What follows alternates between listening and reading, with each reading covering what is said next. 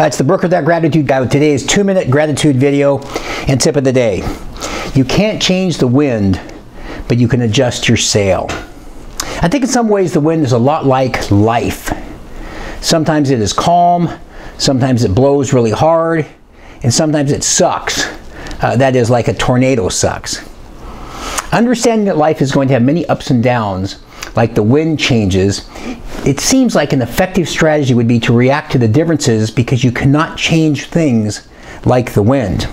You can hear it and feel it, but you can't see it. You can, however, adjust your sail and make the wind work for you, just like the sail on a sailboat. It's the same idea when it comes to harnessing the power of gratitude to work for you and not against you. When you focus on all that you have in your life, all that you are grateful for, you are harnessing the power of gratitude. You can't change the wind, but you can adjust your sail. And you can't change certain aspects in your life, but you can adjust your attitude just like adjusting that sail. An attitude of gratitude will do just that. Now the gratitude tip of the day.